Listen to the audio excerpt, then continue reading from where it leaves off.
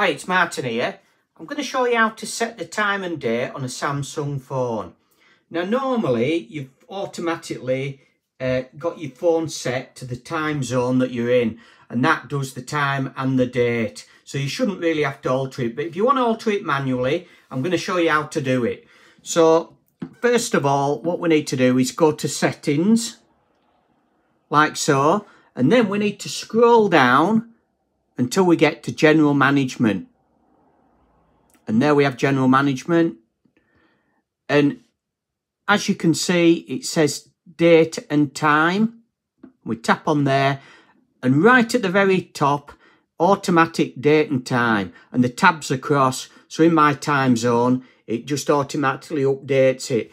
But if you want to change it manually, what you do is hit the tab, and that'll let you set the date and the time. So if we tap on the date, there you are, you can just alter the date.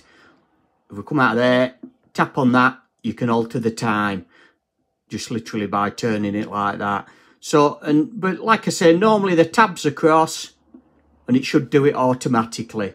So I hope this tip's helped, and if it has, please subscribe to my channel. Thanks now.